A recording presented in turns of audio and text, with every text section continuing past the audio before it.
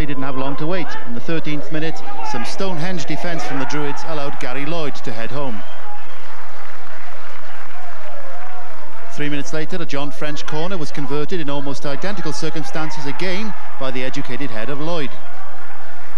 It was all Barry in both territory and possession, and midway through the half, a hybrid cross-come shot from Tommy Ramosset was deflected in by Dave Toomey. The home players were now queuing up to score, literally. A good old-fashioned goal-mouth melee in which Flexsys were outmuscled by Lloyd allowed Tom Ramosset to finish. 4-0 and exhibition stuff. A nifty nutmeg by Gary Lloyd and a pinpoint cross saw Mike Flynn make it 5. And in injury time at the first half, a sweeping move down the right involving Kenny Brown and Mike Flynn allowed Jamie Modderley to nurdle home with the knee, his 20th goal of the season in the league.